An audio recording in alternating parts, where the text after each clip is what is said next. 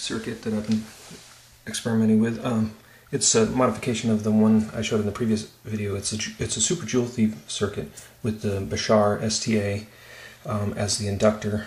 And I went to a 2N3055 transistor. This is a power transistor, allowing me to play with currents and voltages a lot higher. This transistor can stay as a small transistor because it's just used as part of the feedback path. I moved the variable resistor to come into the base so that I could adjust this up and down the linear curve of this transistor, and put 100K here.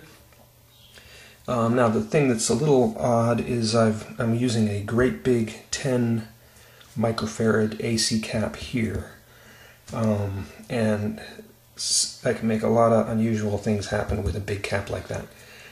This battery can be anywhere from 1.25 to 12 volts, and I'm not sure this is needed, but by putting a diode here, I was thinking that any back EMF from the coil would charge the battery. And I've been running this thing for just under 24 hours, and the battery voltage has dropped 9/1000th of a volt.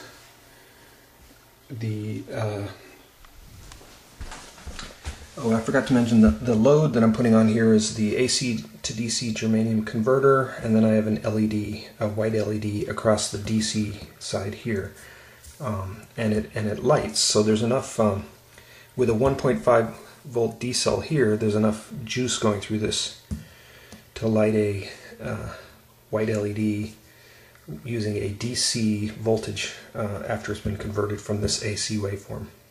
And in dialing around, I've managed to get this very interesting waveform where the pulse happens and then the ringing actually raises in altitude, which is kind of unusual, and then the next pulse.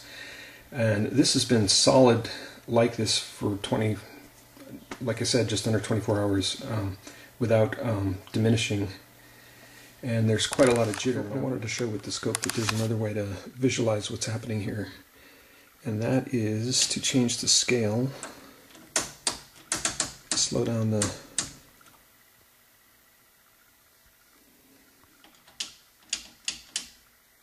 so this is 0.5 volts per division, and we're dropping down to 2 milliseconds per division.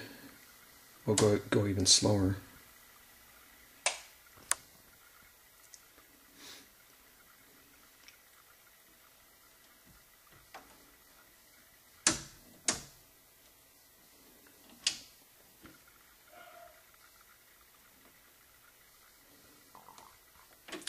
You can see received events here, radiant energy.